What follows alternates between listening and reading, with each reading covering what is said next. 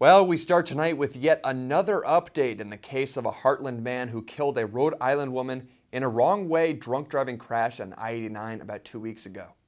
Now, the state's liquor board is investigating Peking, Tokyo in Lebanon, where 38-year-old Daniel Cowdery of Heartland consumed alcohol before driving home to Vermont. The Valley News reports that the New Hampshire Liquor Commission, in cases like this, follows the trail back to where the suspect was provided alcohol to see if the restaurant or source is at fault for allowing one too many drinks and violating protocol.